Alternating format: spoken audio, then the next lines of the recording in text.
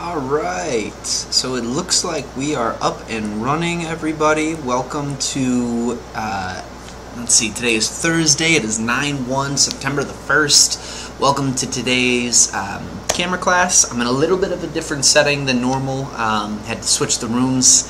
Another conference room was being used by some other staff members, but we got our famous apt quote in the background behind me. The answer is always yes to any reasonable request. Don't worry about that. Today we're going to be doing camera basics. So in a couple minutes here I'll get started. I was running into some technical issues getting set up in a new spot. But we're going to go through camera basics today. It is the true basic thing for taking a photo. How to graduate from your smartphone and move into something like a mirrorless or a DSLR. We'll be focusing on how to use auto, how to shoot through the photo, and just how to take a clean image. It doesn't look like I have anybody joining me in person today, which actually kind of works out since I'm in a much smaller space. But give it another minute or so. I've got about 6 viewers right now, so we'll give it a little bit and then we'll jump start. Putting that up so we get ready. But yeah, welcome to Camera Basics, everybody. My name's Saxon. I'm your teacher for the day, and yeah, we'll get started in just a moment.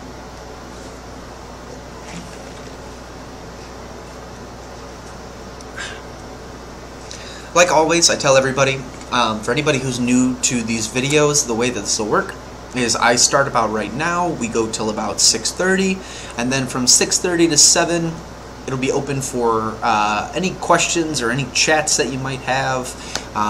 For anybody who is here, you're able to, or anybody who's online, you're able to just chat and then I'll respond in the middle of the video here. Typically for anybody who would be in person, I would just have them talk. So yeah, give it another minute or so. We'll get started.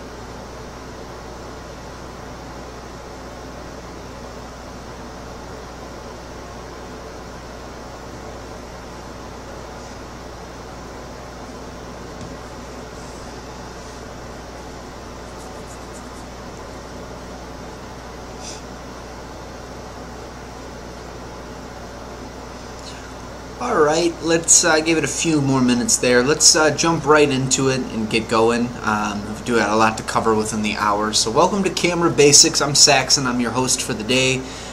So let's just start into it. So where to go when all else fails? I talk about this at the beginning of every camera class that I teach, and I love this little picture of the I think it's a French bulldog there. Always read your owner's manual before. I think that goes with anything that you purchase ever. If you're buying a device like a camera, it's important that you're looking at this guy and kind of getting a feel for it before you do anything else. You know, reading the camera guide is super important, and in the long run will really benefit and help you as a photographer. Also, just to understand the button layout and everything else. Sometimes there is a question that you might ask other photographers about what you're doing or what you're using, and when you're doing that, they might not necessarily have the answers for you, but the owner's manual most likely will. Button layouts, where to find certain things, function, what does certain things stand for. On cameras, they're very big on coding things with initials or with letters, so just triple checking your owner's manual to see what all that means is great. YouTube is my personal favorite resource. Anytime I have a question on anything, first I go on YouTube. A lot of the times I can read stuff on Google and understand it, but if I've watched somebody who's going through the steps, I can mimic it and I can understand it a little bit better. So YouTube is always my first or secondary resource past just reading the owner's manual. And then I throw a master class on there. It became very popular during COVID and during the height of the pandemic. A lot of very famous and prolific prolific artists and writers and musicians and so on and so forth. They came out with their own masterclass series where they taught people how to do or use certain things. So Masterclass is another amazing resource, definitely worth looking into if you've got the time and if you're looking to find outside resources other than just YouTube or your owner's manual. Getting into it now, when we talk about taking a photo, way back in the day you would put film into a camera, and that film would then record the image onto film. And basically from there you would develop the film, and then you could print images through an enlarger or send in your film and have somebody else print it. But nowadays everything's digital, and the ease that people have nowadays from needing to load film in and being careful of light sensitivity and exposing their film to nowadays being able to put a microchip into your camera and have that save all your images. In the same respect, though, like you would when you would get film, you would look at the ISO and the grain level of the film. In a very similar way, you're looking at the level of the different SD cards and the storage and the speed and the read and write that they all have. So, first thing I always say, it's important to have at least 2 SD cards. I like to always live in the world of having a backup in case something fails. While digital technology is more reliable than a lot of the old SLRs and film cameras were, digital still has its hang-ups and its hookups, and I've had plenty of photographer friends that have gone on shoots before where one SD card will fail. Luckily they had 2, either one already inside the camera because their SD card, they had a camera that had dual SD card slots. Sometimes they'll just keep one in their back pocket.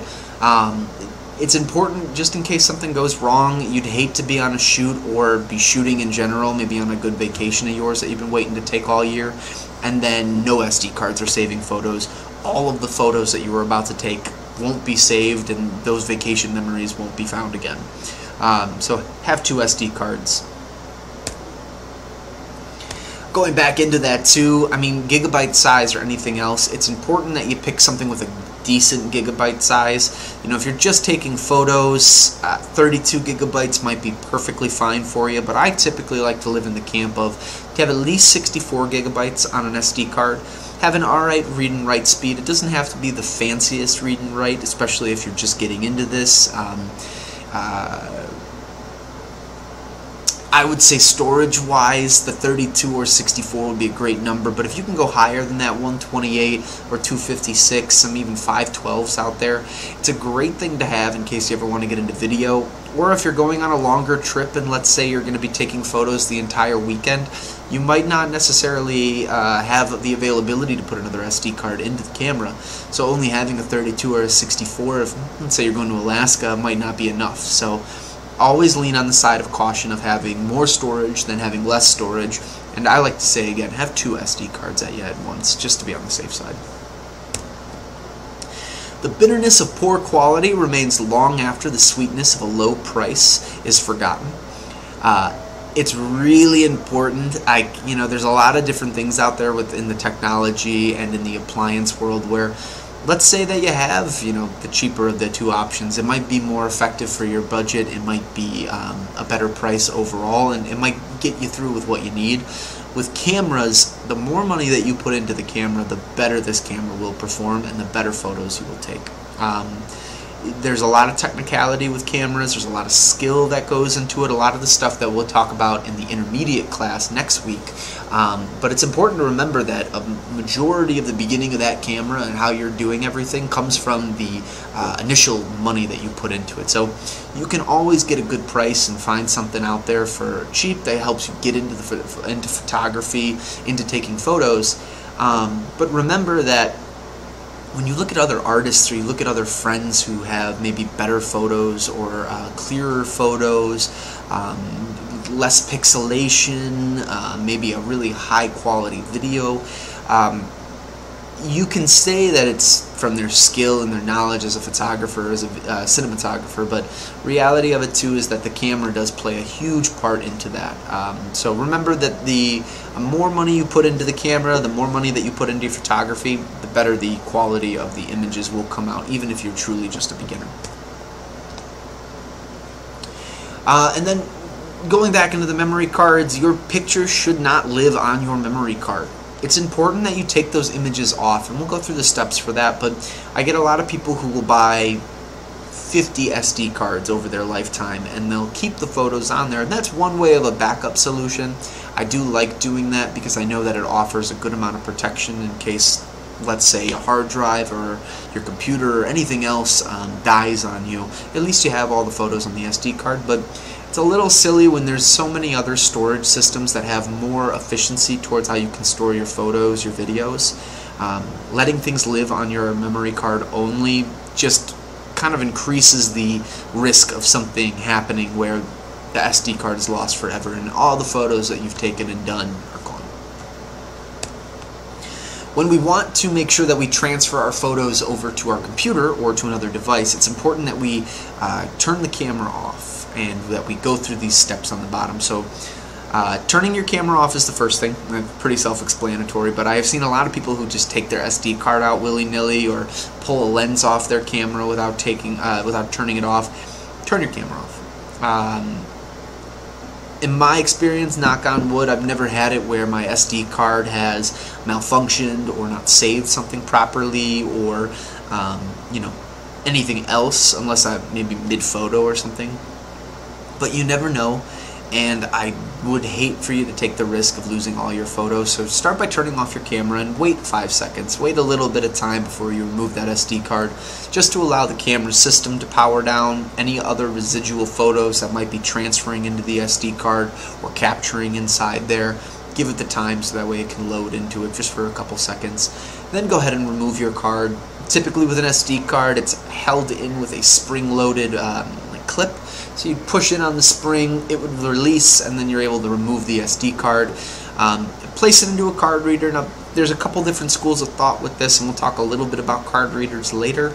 But with a card reader, you have two options. You can put a card reader onto the computer. Some older model computers still also have it built in.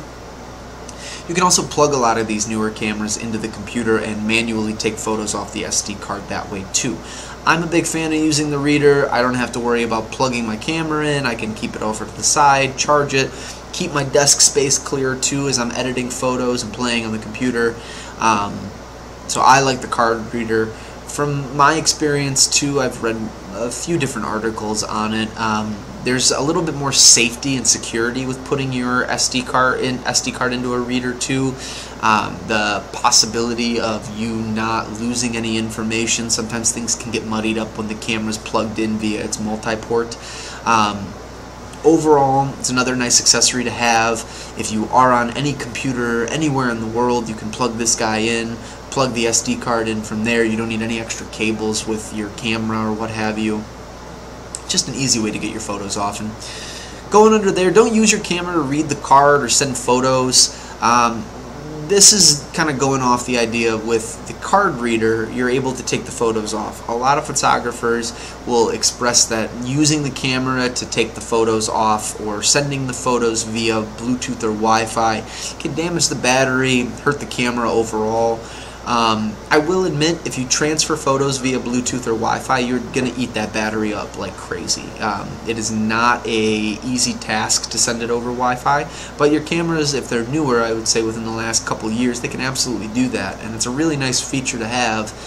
The example I use is if maybe you're out and about, you're shooting with the family, you just want to put a couple photos onto social media real quick, nothing crazy. You can send the photos that you've taken on the camera to your phone, and then from there you can actually edit the photos on your phone depending if you have a Samsung or Apple or just an Android based or an iOS phone. There's a lot of nice options with that. Card readers, these are the ones that we have here in the store. We've got ones from Sony that do CF Express. I've got ProMaster ones that fold a little bit easier, make travel much simpler. But those can also do CF Express. The one on all the way on the left here, this guy right there, it can do CF Express, a micro SD, compact flash as well too. And this guy over here can do a CF Express and a regular and micro SD. Nice if you have multiple different cameras. My example for this would be that the GoPro uses a micro SD card. A Sony Mark 7 or Alpha 7 Mark 4 will have dual SD card slots. And then something like the R5 from Canon, that's going to use a compact or a CF Express. So again, different memory cards for different purposes, different camera types, and then on top of that too, card readers can read almost all of those. If not, certain card readers are more selective than others. But having a card reader, you're reducing the chance of having any issues transpond between trying to transfer from the camera into the computer. You're just taking out the cord or taking out the in-between from there and taking the SD card right to the device that you're trying to transfer all the images to. Going back into the information about the SD cards, copy photos to a destination folder. Now when I say copy them, I mean copy them. Don't move them. If you move them, you're taking them from one location and moving it to the other. By copying it, you're duplicating the image or the item, and then you're moving that copy over to another section as well too. So what I get a lot of people who do, what they'll do is they will save all their photos onto a folder on their computer. They'll keep that folder on the computer, but then they'll get themselves a hard drive of some sort, and then they'll take the photos from there and move it to the hard drive. They will copy them onto the hard drive, and they'll have two locations now. So they'll have one section of photos on the computer, safe, they can always access it. Then they'll have another set of photos on their hard drive, also safe, available. Hard drive, you know, the benefit of doing something like that, and we'll talk a little bit more, actually it's right below it too, the external drive, is that if, let's say you spill coffee on the computer, your hard drive will be protected with all of your images, your files, your videos, whereas your computer will now be fried and not have any of that information. So the other options below, Prime Photos, Google Drive, they're all cloud-based solutions. So what I tell people is that when you're taking photos and doing photography, it should be the storage or where you're putting your information should be as important as how you're saving it and how you're moving items to save it. An external drive, Prime Photos, Google Drive, so either having a external hard drive or having cloud-based solution. And the kind of pros and cons of doing that we'll talk about a little bit, but don't move your photos, copy them. And when you copy them, put them into multiple locations just in case something hits the fan where you've spilled coffee on your computer, you lose a hard drive, you've lost an SD card. At least the photos are available on one source and can be found and pulled for later use, and they're not all just concentrated to one item.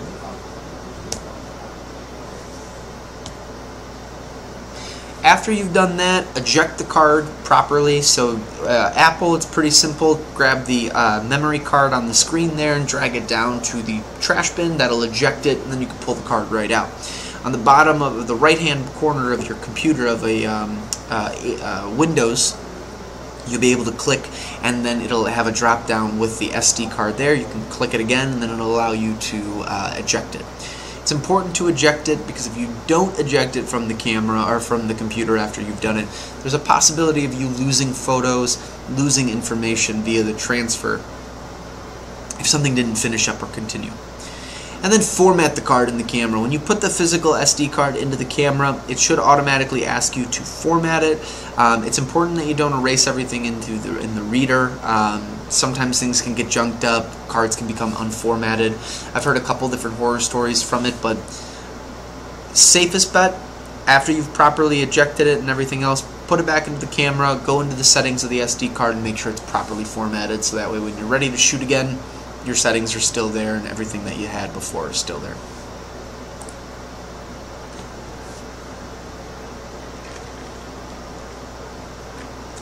A little coffee to keep me going. Your backup plan. So it starts with the SD card on the top there. SD card goes into the camera. That's what's going to be your storage. No camera, at least no mirrorless or DSLR that I'm aware of currently being manufactured, has any type of internal storage. Camera companies want you to do your own internal storage because there's different means for internal storage depending on what you're doing or taking photos or videos of.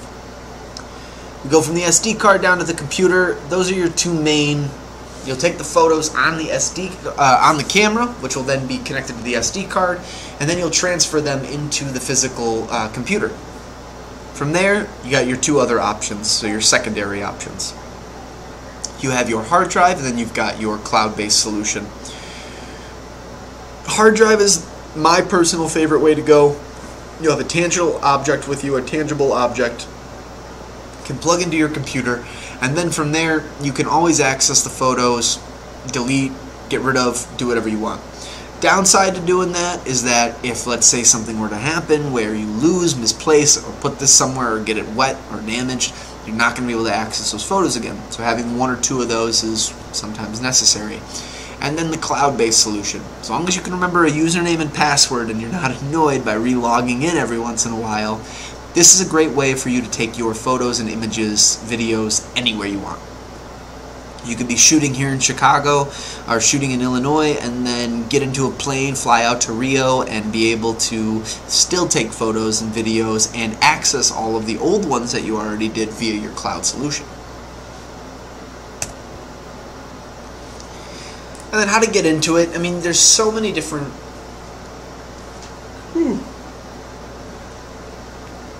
Coffee is not helping today.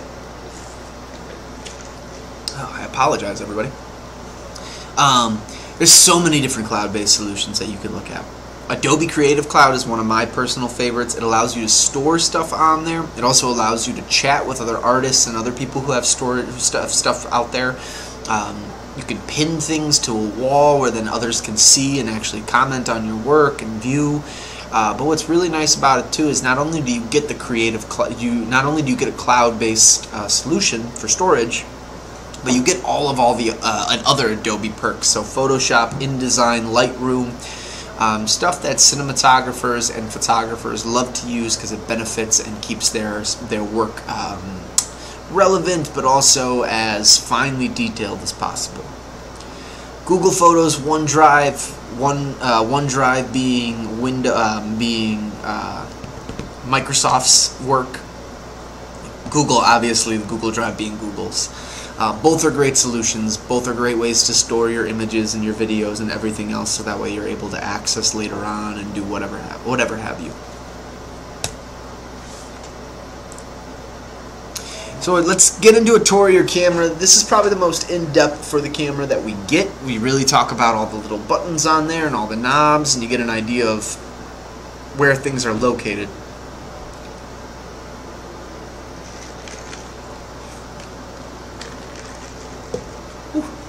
I will warn you, it is a Nikon mirrorless, or DSLR I should say, so the buttons and the layout might be a little bit different than what you're normally used to, but the main gist is that all cameras have very similar button functions and layouts.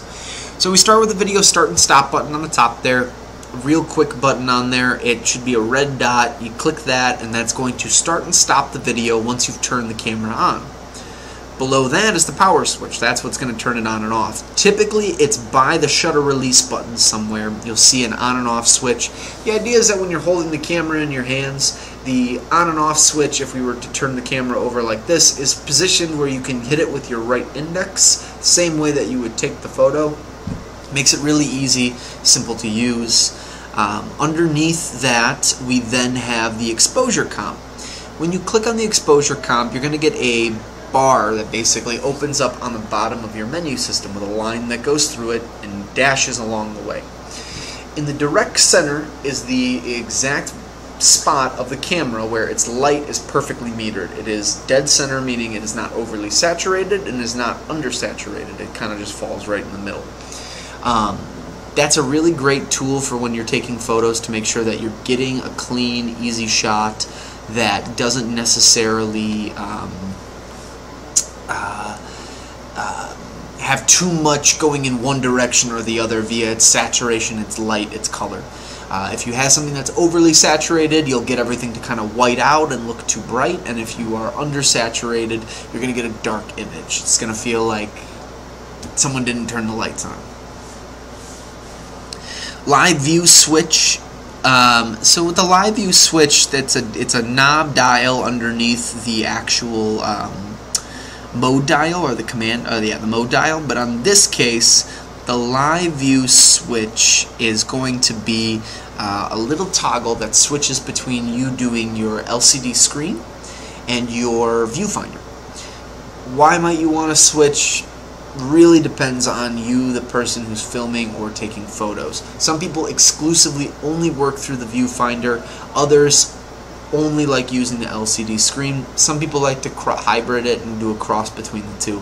It really comes down to your personal preference. If I'm taking a photo, I'm going to use a viewfinder. If I'm doing a video of any kind, I'll use the LCD screen so that way I can keep the camera away from me so I can make some more modular movements while I'm shooting. And then I skipped one, but the mode dial, the one above it. So where the live view switch is, it's a little switch underneath the mode dial. The mode dial lets you switch between the different modes that are on the camera. Typically, green, A, or auto is going to be your most simple, basic, easy to use camera mode. And the reason I say that is because you don't have to do any of the work that a normal photographer would have to do if you were to use any of the other settings. You set the camera to auto, you point it, and the camera will in fact then do the rest of the work for you, so all you need to do is look at the picture afterwards and make sure you liked it. Now, within doing that, you sacrifice the artistic liberty and the choice that you have to oversaturate, undersaturate, and play with color and how light affects the subject matter. But for a lot of people out there, auto is exactly what they need to get the job done. Anything else would just be overkill. And we'll talk more about the overkill, the aperture, and then the shutter speed priorities next week.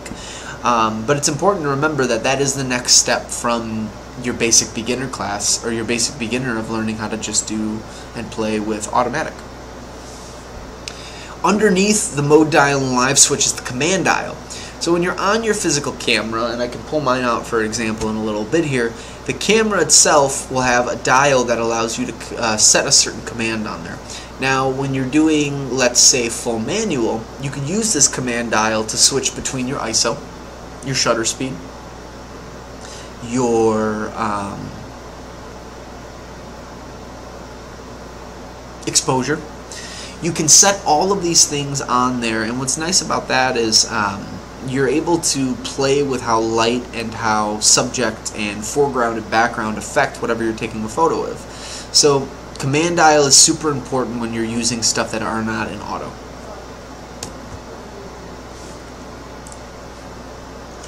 Going from the side, we have our flash button. So the flash button is pretty self-explanatory. You click that, it'll kick up the flash on the camera if you have one available. DSLRs for the most part all will, because of how poorly I would say they perform in low light. Mirrorless cameras for the most part you won't see them. They usually sell them as an extra accessory. Cool part about having a flash, you know, if you're in an area that's super dark, you can set a lot of different things on the flash, whether that's strobe, whether that is a pulsating light. You got a couple different options that you can go ahead and do depending on what amount of money you put into a light. If you're a starting photographer, do I believe a light is necessary for you? No. I think that as a beginning photographer, it's important to learn your capabilities and your limits during the daytime, where then you have the ability to really go through and look at what you took. You don't have to worry about lighting. You can just focus on taking a clean photo and getting that photo. Function button underneath. The function button is going to be labeled in FN, and usually it gives you a multitude of different things depending, but a lot of the time it's to set a certain function or feature on the camera. So for example, you might set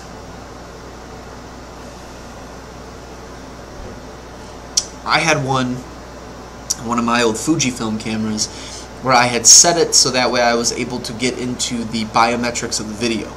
So I was able to click my function button and it would take me into the video part where I could film, but it would break down everything with all of the grids. So it would give me my RGB color line grid, my values, and then my saturation level, which I thought was awesome, especially being the photographer and shooting the way that I do. I got a lot of benefit out of that. Zoom ring and focus ring, they're both pretty self-explanatory. Your zoom ring is going to be the ring that you rotate to change the focal length. The higher the number, the more tight the image will be. And the lower the number, the wider the image will be.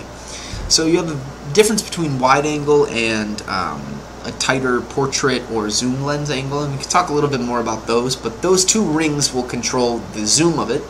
And then focus. When you look through a lens, that blurriness that you can see for the other person, the fact that you have to squint when you look at stuff, that is where focus comes into play. So focus will play on the image or on the subject at hand and make sure that it is completely in focus, or not in focus, depending on what you, the photographer, wants to do. You have the option to play with both. Drive mode button is going to be the way that you're taking photos. So the drive mode on here basically allows you to do a burst action, continuous shot, one image. You have the availability to choose a multitude of different image capturing methods and then select it for that camera.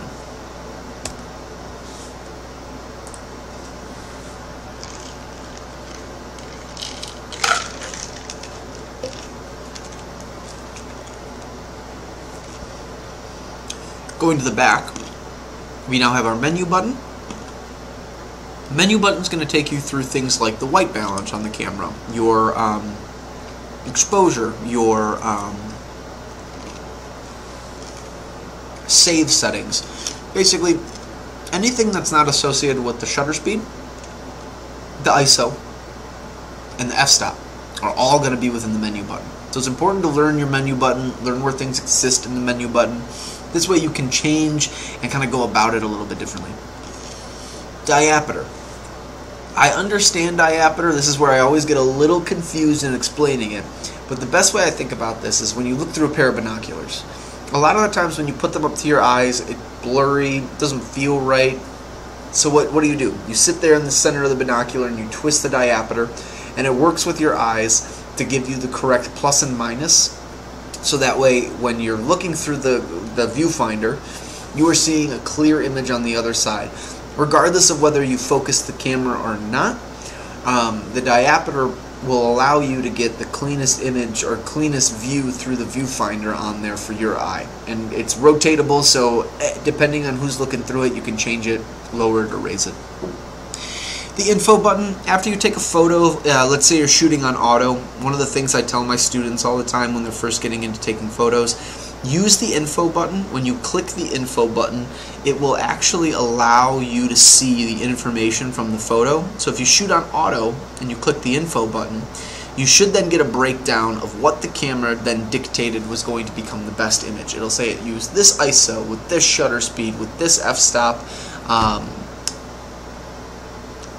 and it gives you all of that information. So what I like to say is start shooting on auto, use that info button to figure out what your camera did for you, and then once you can figure that out, you can kind of get an idea of, oh, it worked really well in this situation versus this situation, and it worked really well in this situation, but it didn't look good in this situation.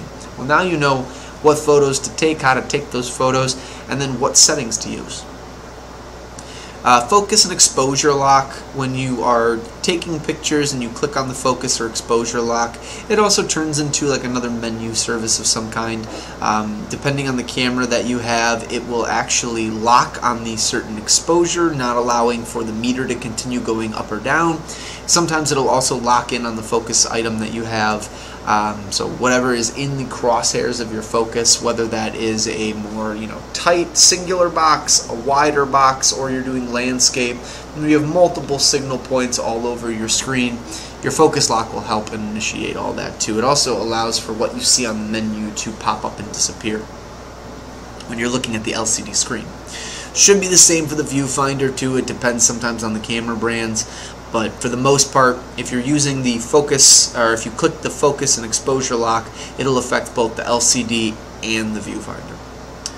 The I button on the bottom also gives you more information on the photos that you've taken, but it also can access a bunch of different screens or menus. Again, depends on the camera brand that you're using as a whole. My I button will take me into my white balance coordination, so I can actually choose what my white balance will be, what my graininess will be, and a few other features. The OK button, pretty self-explanatory. If you're guiding the navigate or the menu system on here and you're going through the settings in the menu, if you click OK, that should get you either back to the previous page you were on or save whatever you were doing and move forward. Then you've got your the dial that goes on the multi-selector. Again, depends on the physical camera. A lot of the Sony cameras and Nikon cameras, it's a rotatable dial like the old iPods used to be, and so you can actually sit there and zoom in on a photo, zoom out of a photo, skip photos with it, go back on photos. But you can also use that dial to enlarge a photo or go through your settings in your menu. Underneath that, we have our minus and plus magnifying glass, pretty self-explanatory. You want to look at the picture to see if you can catch how pixelated it gets at a certain point, to see how big you can blow it up. Maybe you're looking at something, you're like, what is that all the way in the back corner there? That's where you'd zoom in, or you'd use your magnifier button. And then there's the delete button.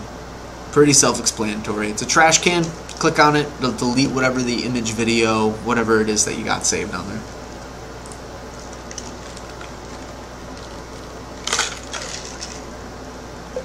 So the mode dial, all brands do it a little bit differently. It's important to note that. When we look at Nikon, we look at Sony, we look at Canon, the big three, all three of their modes look different, but they're all basically the same. With any given mode dial, you're going to have a couple different main exposure parts on there. So the mode dial going into it, A for auto, or A plus for auto. Auto controls settings and functions on the camera. Everything that you want to take a photo with, this is the simplest one. You set it to auto, you point the camera, you shoot. Done. Good to go. Full manual, so M, is the opposite side of that. It means you control every little detail, every small nuance. It's up to you, the photographer, and this is the traditional way that it's done. Let's say that you are in a nice room with good lighting and you don't really need to have a high ISO. As a photographer, you have the ability to keep an ISO low or raise the ISO to make it higher to affect the picture and what actually goes on. You can call it a level of distortion. You can also just call it, it's your personal choice, it's your preference as a photographer. A or AV is aperture priority. So we get more into it in the next couple weeks, but aperture priority, shutter priority, and manual are the big three of the dial, other than auto. Full manual, you control every little bit. Aperture priority, you only control the aperture or the f-stop of the camera. Now, the best way to think about the aperture or the f-stop is to think of a little pinhole. If you go out in the sun and you stare at the sun for a prolonged period of time, your eyes will start to dilate in. It'll give you a tiny little black dot where your eye is. When you then come inside and you stare in the mirror and you look at yourself there, you'll notice how your pupil just expands and it goes huge. That is the same exact way that the iris works on a camera, except instead of you pointing at the sun and it getting bigger or larger, it is you controlling it as a photographer to make it bigger or wider. And long story short, the aperture really gives a good relationship between background and foreground. Stuff that we'll talk about next week within class, but again, that's something that you'll see on these cameras. And shutter priority, which I mentioned a minute ago, is how fast the camera closes. So you have the metal iris that is then dictating how much light and what the relationship between foreground and background is. But now shutter speed is going to control how fast those shutters are closing to get an image. Again, it depends on what you're taking photos of. But if you were, let's say, a bird watcher, and you saw a beautiful gaggle of geese fly across the sky, you wouldn't sit there and try to take a photo real slow. You would take a photo real fast. And you'd want to set your camera to take the photo real fast, because on the off chance that they go so fast that you miss them, having a more slowed down camera will lead to a better frame and you capturing a better image. So shutter speed is also also important too, depending on what you're looking to do. Program, means that everything's on auto, but or it means aperture and shutter on auto, but everything else is changeable. So you can go through and change any of the settings in the program. It allows for you to organize, control, and set whatever you'd like on there, so that way you're able to come back and always use the same thing. bulb. Some cameras don't even have this anymore. I grew up at a time where they did, but it's where the shutter release will stay open consistently without you having to do anything other than click the button. Again, my best example is during the 4th of July. You see these really cool pictures of all the fireworks looking like they were shot off at the exact same time. They've left trails and smoke and everything in the air. Or you get those cool photos of people overlooking the expressways and you see car lights zooming by and there's hundreds of lights. Those are all done with long exposure, the bulb setting. And all this means is that it's fully customizable, but you get to keep that aperture open for as long as you want. I love it, especially when I'm trying to get fun, cool, creative shots that just add a little bit of flair. Maybe I'm tired of just taking a standard photo. This is a great way to get creative with something that you already have.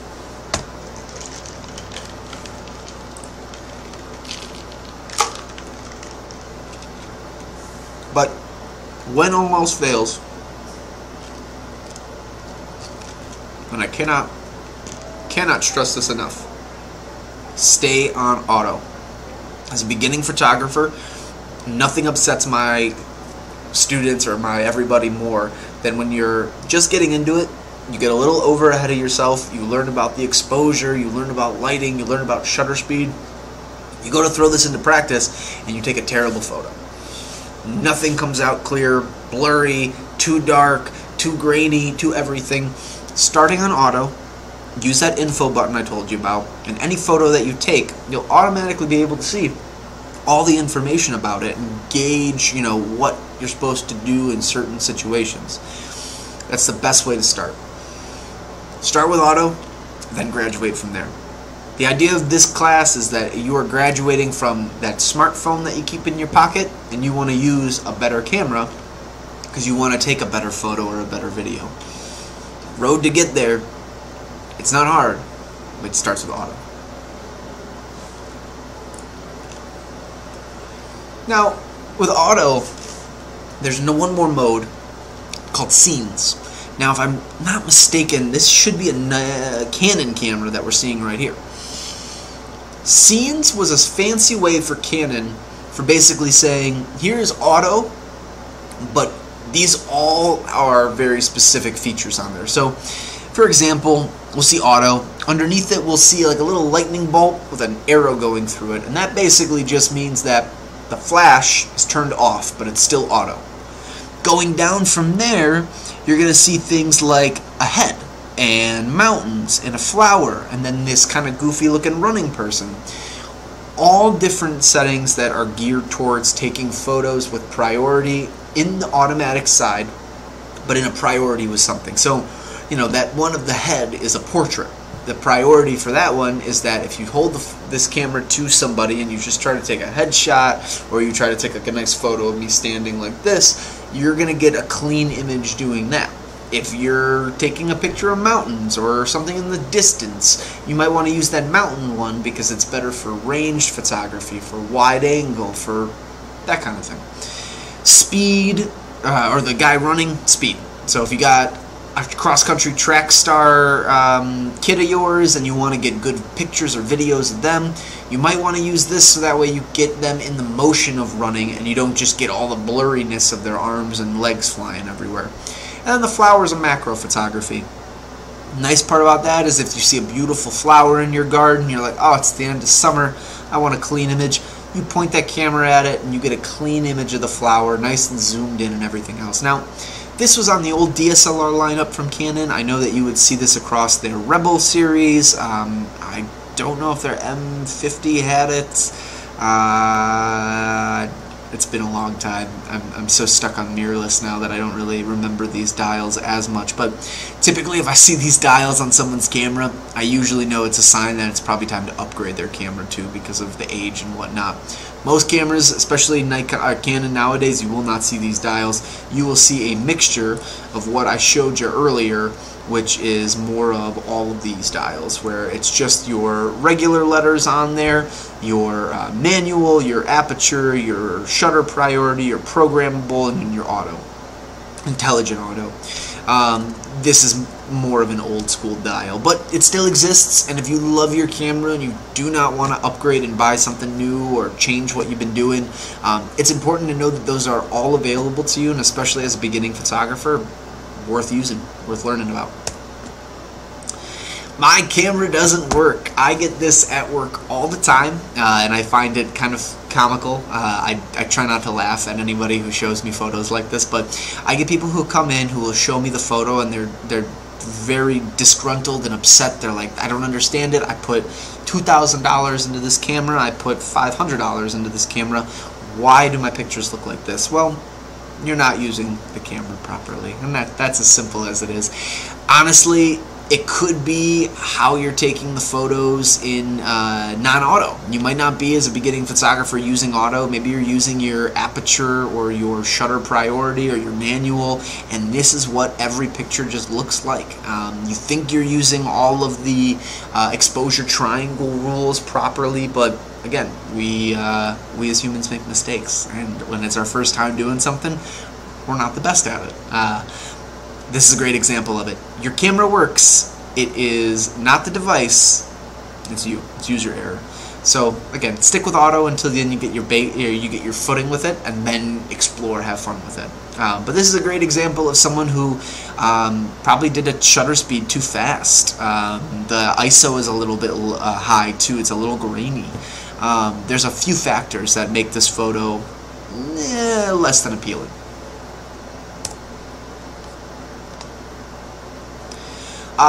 Going into that whole thing, your camera isn't a smartphone. Don't expect it to be. We've come from a society of instant gratification nowadays, where when we point our phone towards something and we take a picture, it takes a really clean, good image. Have you ever tried to zoom in on that photo? Or zooming in with that camera, and you see how pixelated things get? It just doesn't get the zoom. Or you take a picture of, my lovely cup here. You'd get good detail, but as you get a little closer to it, it pixelates. The idea of a camera is that it captures more information than what your phone can get. A good iPhone, a good Samsung phone, you're looking at anywhere between a 12 to 16, 18 megapixel sensor. Some of the Samsung phones boast that they have a 30 to 40 megapixel sensor on one of their cameras, and typically it's their front-facing camera. It's not even a rear. Or the rear has a 46 megapixel camera, but it's only for the portrait. So the portrait is what, 50 millimeter lens, 35 millimeter lens. It's not necessarily going to be the quality that you're getting with a physical camera. Now, for the everyday photographer, when I grew up in the 90s, we had disposable cameras with us all the time. They took a nice photo when you'd go to the zoo or go to the park with friends or family. It was awesome. That's what your phone is giving you. It's giving you that instant gratification that something like that camera did. You're watching a football game and you're reading an article online and you see a beautiful picture of a linebacker tackling somebody, or a guy jumping in the end zone with the ball in his hand. That's not done on a smartphone. That's done on a real camera. So it's important to remember that your camera's not a smartphone. It's not as quick or as fast as what your phone will do, but that camera is going to take a very impressive, clean, and a precise image as opposed to your physical phone.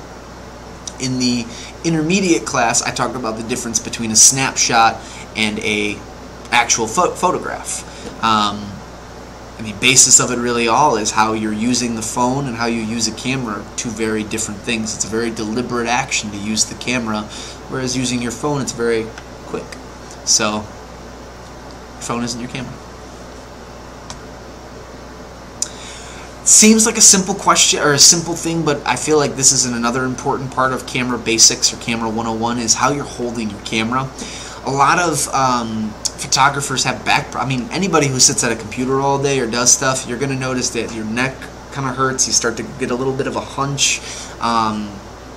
Same thing kind of happens with cameras. When you're shooting with your camera, it's important to remember posture.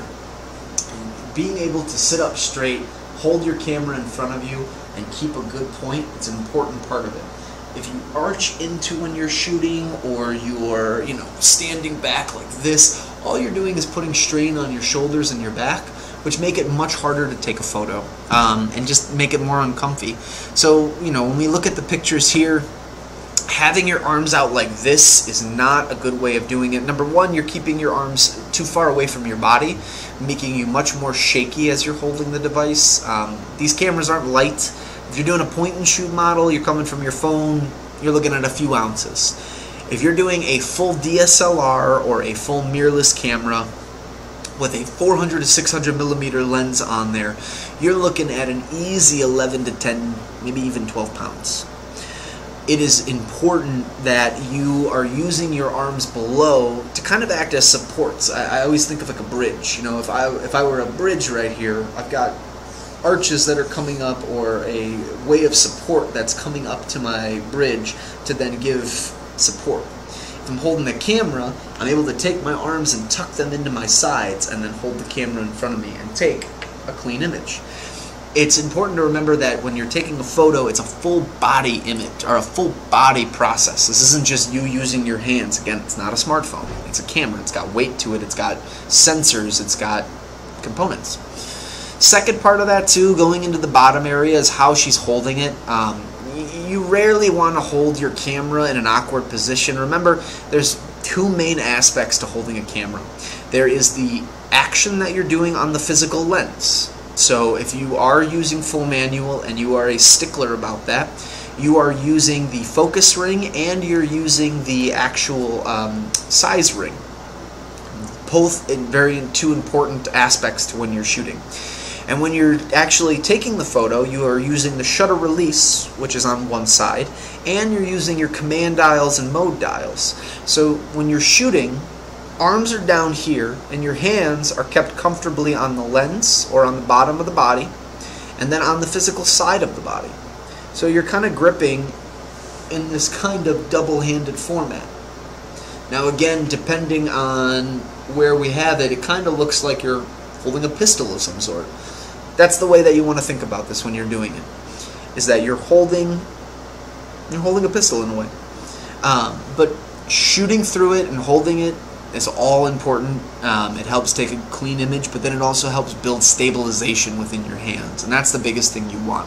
The shakier you get when you're taking a video or a photo, the more that it then shows or transfers over in the final result. Within pixelation, graininess, and video. When I first was getting ready to start these classes, the two things I was told is that you have two options when you're taking a video.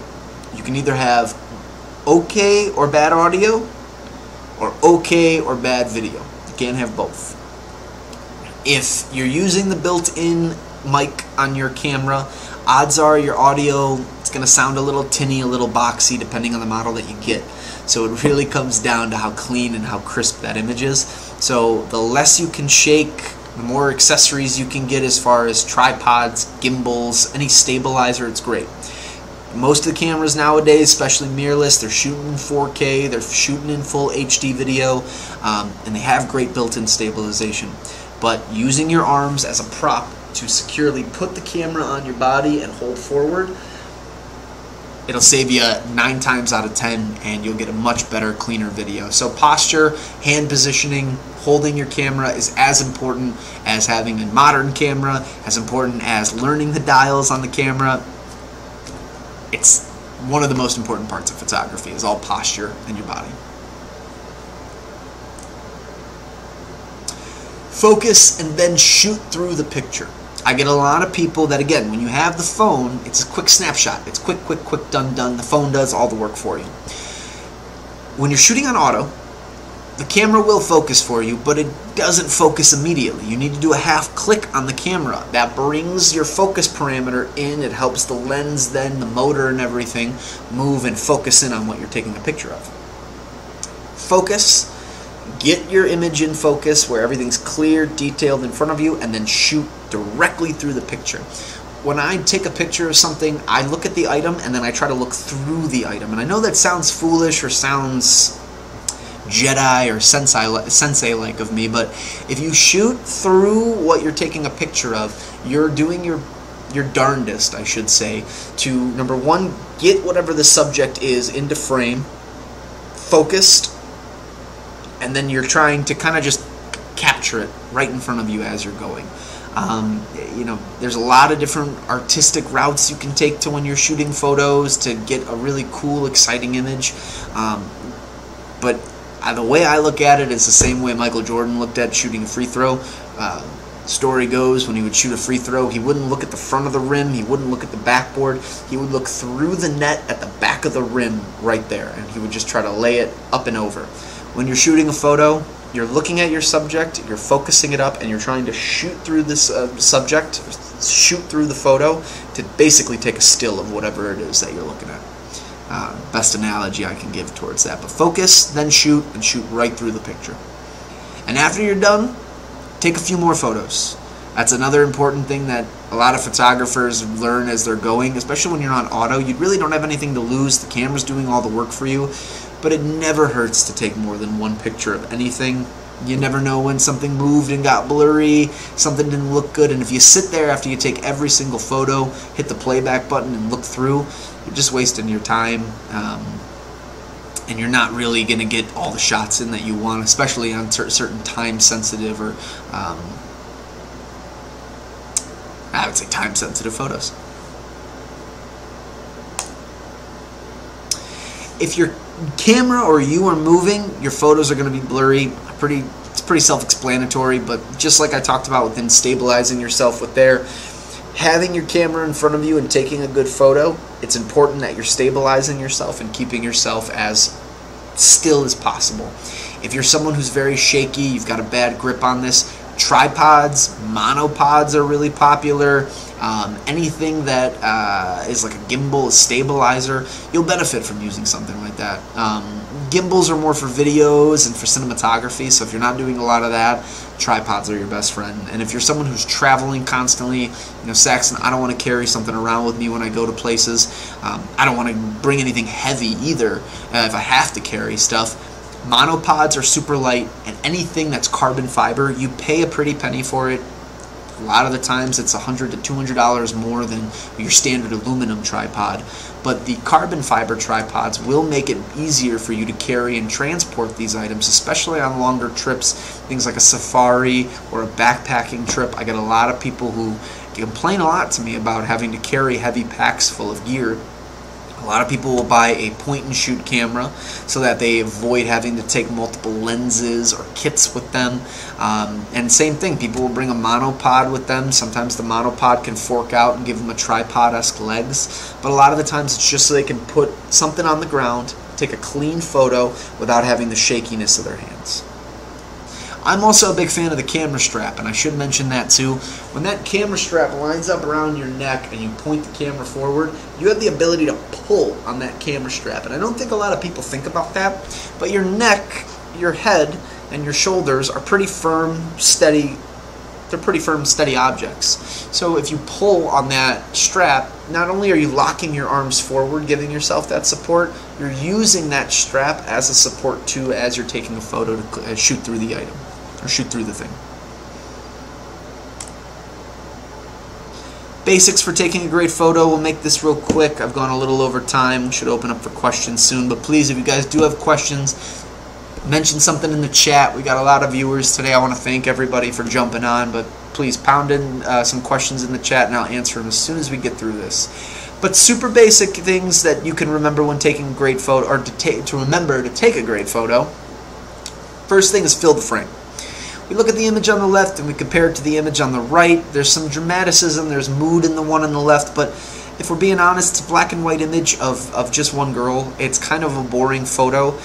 In something like this, if we fill the frame up, we're creating less dead space, less negative space. And when I say dead or negative space, anything that the subject of the photo is our positive space. It's our main subject.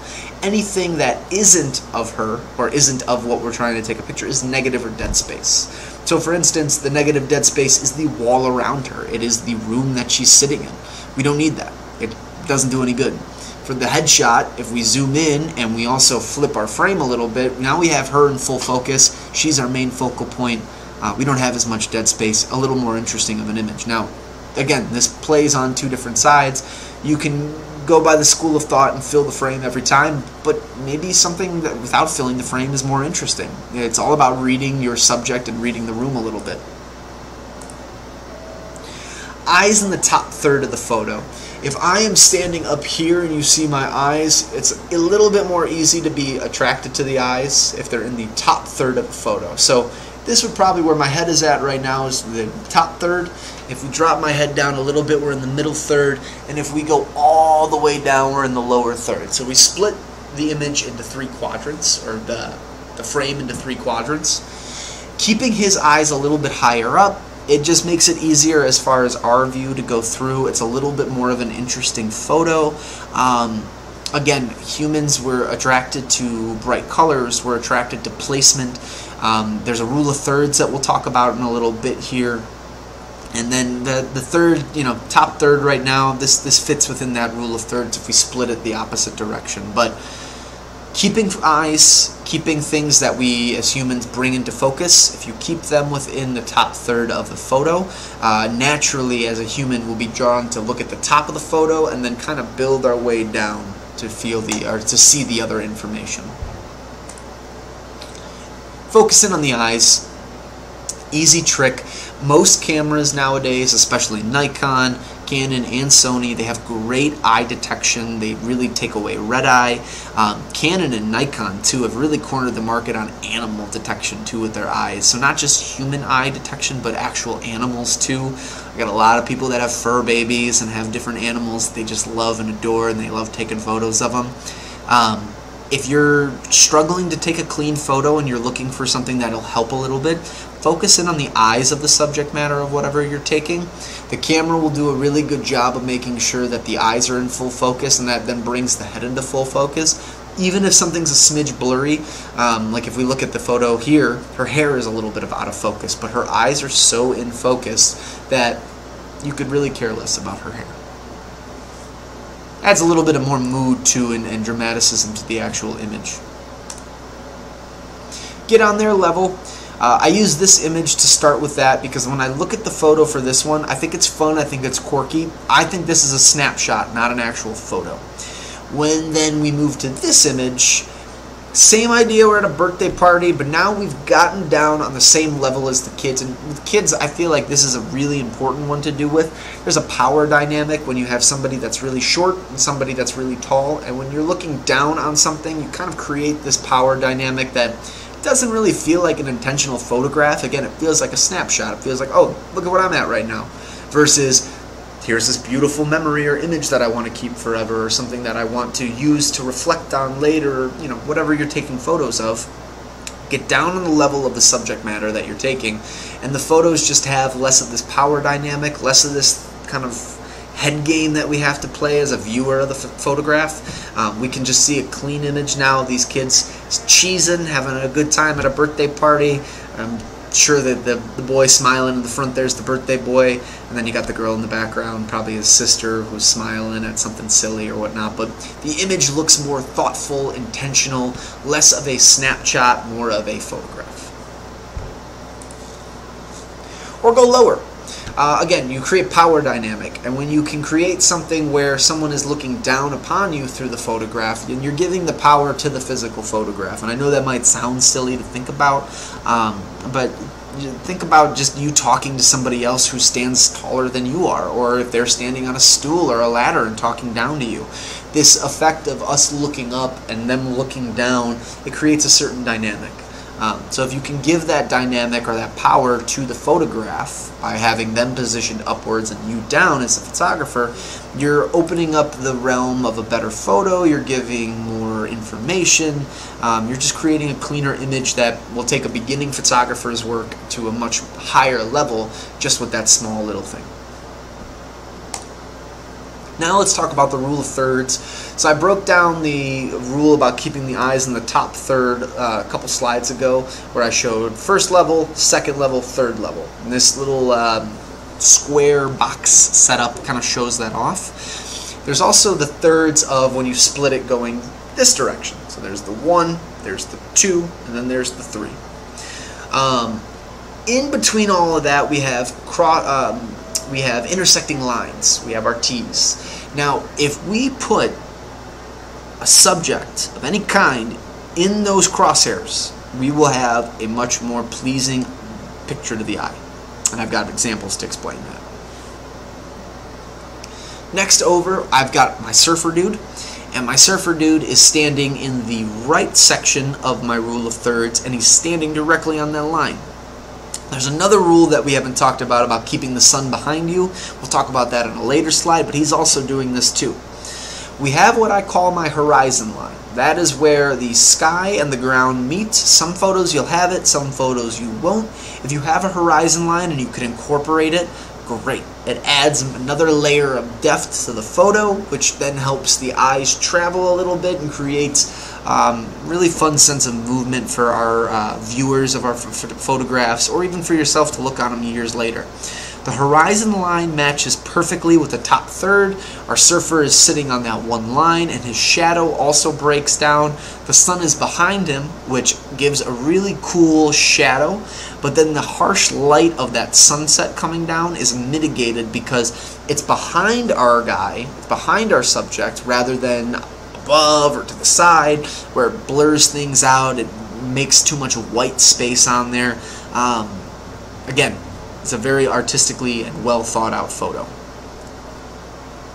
Love the sunset photos. We got another one. Our beach photos. We got another one here. Black and white, but same idea. Our little girl is on the left side of this, so now she fits on the left side of the quadrant. The sun is behind her, or in front of her, if you will, and then it's coming this way towards us. It's a black and white photo, so we don't have too much information that we're reading off of it as far as color and anything else thought of there. But given the ominous of the photo, given the horizon line on there, the sun positioning, and then how the girl fits perfectly on that one line, we have a clean photo. It's a good photo. Now we go into double rules of thirds. So here we have two families next to each other. We have these brick buildings that are receding into the background, so they're creating depth for the photo. And then on top of that too, we have, this is where I always kind of make fun of this photo a little bit. We have the son and the daughter presumably in the front, in the foreground of the photo, and they're perfect on the rule of thirds. She stands on one side of him, he stands on the other, the line is directly in the middle of the two, and it breaks the plane perfectly. When we move over to them, if the photographer could have just moved the husband and the wife over just a smidge more, they would have been almost identical. But keeping on that rule of thirds, she is directly on that line, and given the spatial relationship between the two and how they're dividing up the image nicely, they're framing the image. The families are. The walls receding are framing the image. There's a bunch of stuff going on here, but this would be an awesome photo to have in the house if you were looking to do a picture of the family on vacation and then frame this or send a Christmas card out or what have you. This would be a great example of a clean image that you could use for that sort of thing, and this is a good way of framing it if you're trying to do it yourself. Good old-fashioned Jim Halpert from The Office here. This is a great example of using the rule of thirds and killing dead space that's on the photo. So Jim is basically on the third quadrant, or in between the middle and the third quadrant on the right side of the image. The entire left side is just a tree, it's dead space, nobody cares. But because we positioned him slightly off camera, or slightly off the center of the frame, makes it more interesting. The other option they could have gone with is filling the frame with him, which I know in The Office they do that constantly when they're doing the interview. They don't include the background space.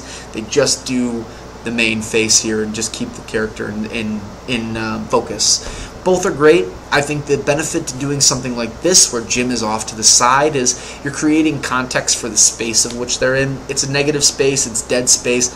Nobody cares about the tan wall in The Office. But you know that he's in the conference room right now having this conversation, doing his half smirk to the camera, because you can see that background, you can see the shutters, and you see this little palm tree, so you kind of put 3 and 3 together. Now let's talk about the sun on your back rule. So if we look at the image on the top there, we can see that where the harsh light of the sun is coming in on the photo, it is behind the subject matter, or in a certain way where our subject matter isn't opened up to the camera. We have darkness around them, beautiful lighting on the sky in the background. If we really wanted to keep that, that might be a good option if we didn't care about him, like our surfer guy from the first image. But we want light to be on the sky. We want to open this up. We want to basically allow for the sun to be on my back or on their back in order to light this guy up. So the sun would be positioned behind me in this case, coming inwards, and then it's lighting up the subject. Most likely when the photographer was first taking the bad image, they got in real close, they blocked out any light that was focusing in on this guy, and they caused a dramatic shadow, which just doesn't look good. On the second image, they opened up the subject matter. They had the arm go out a little bit more. The hat was removed from the top of the head, so there's more lighting on the face. Overall, we just have a nicer image. We have something that has more light coming into it, opens the viewer up to the environment, but then also the subject matter, which is super important in this case, a beautiful, healthy fish.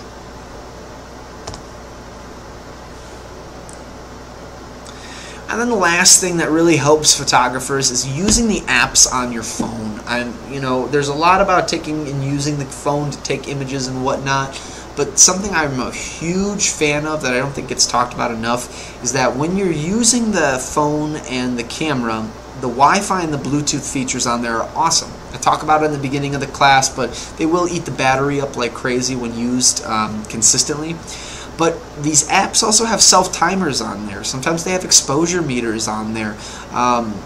They're your friends. They're your companion app. They're meant to be an extra tool or resource that you can use to control your camera. And I still think they should be used whether or not they eat the battery life up, or whether or not they're not as secure as transferring a photo over via a card reader or computer. Using the self-timer app will let you get images like the one that we see on the left there of the gentleman standing in front of the mountains. If you're the only person on a hike, you're not going to ask the abominable snowman to take a photo of you, or a mountain man.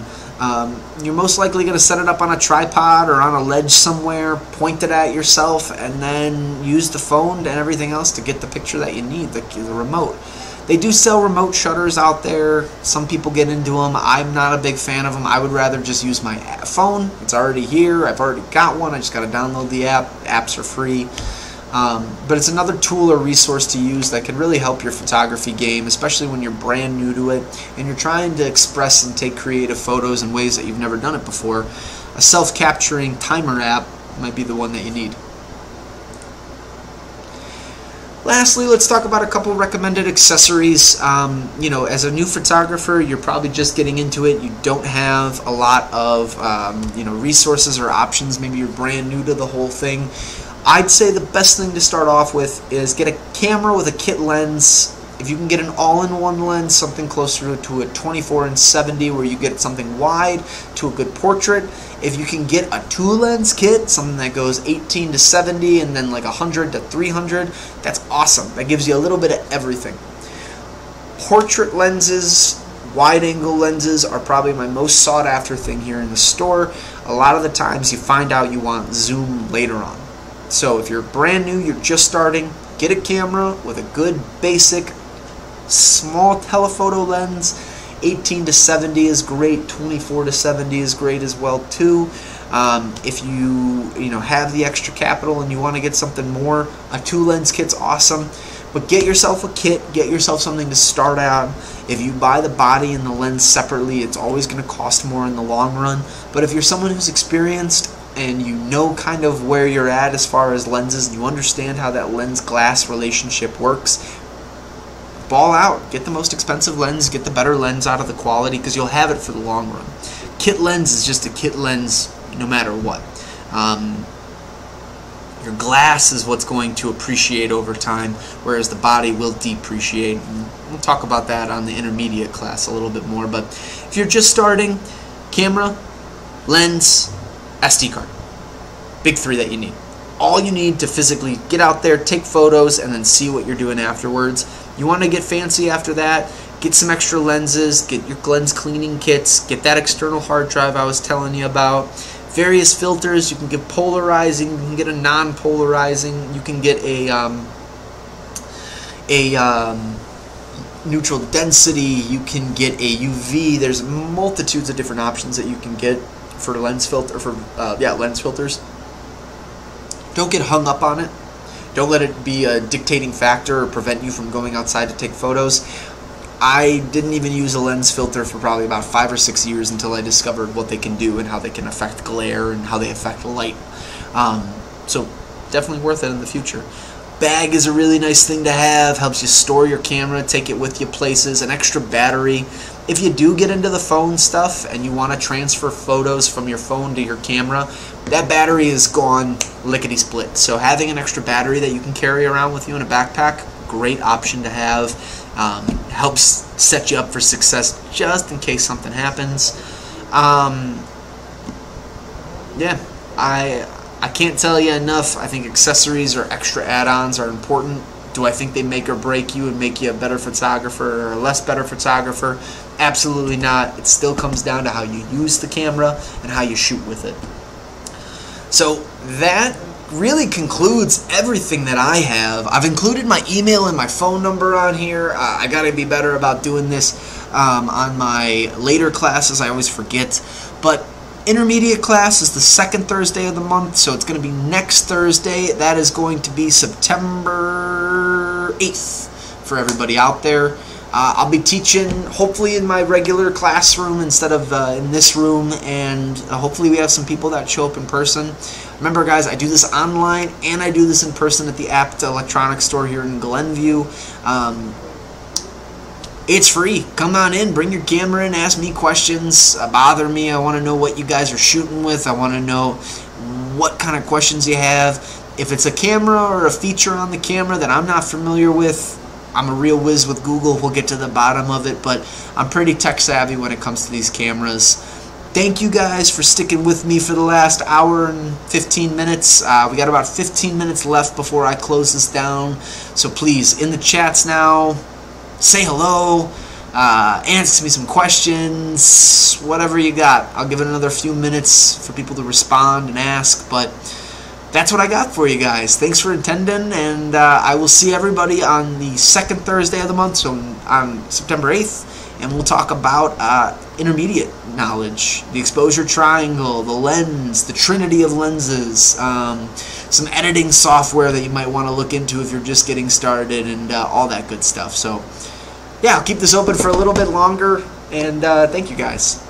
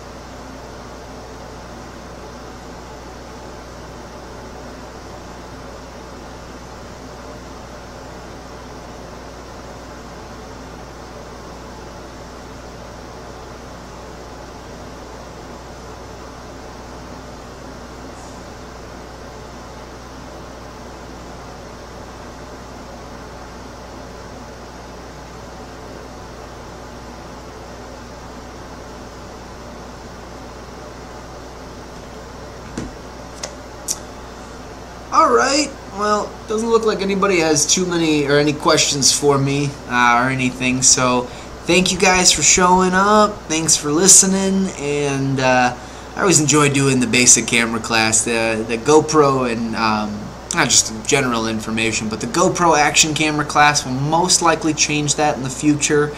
I got a little sleepy last week while teaching it. It's not a lot of people are asking about it, unfortunately. And hey, the GoPro cameras and action cameras, they're pretty self-explanatory. You can point and shoot them pretty easily. So I'm looking for recommendations on other things to do for for our final camera class of every month. The two things I'm kind of positioning now or talking to people about are possibility for drones and how to fly and operate, drone video stuff. And then the other thing would be cell phone cameras. There are a lot of nuances to using one of these phone's cameras, and for some people they really don't want to invest in buying another DSLR mirrorless camera when they spend $1,200 on a phone. So all different avenues we're looking into the future. But I know that the basics and intermediate class is super popular. I think we had about 20 viewers at one point today, so really appreciate you guys for showing up. Thanks for everybody who stuck it through now. Guys, have any questions, please feel free to call or shoot me an email right now.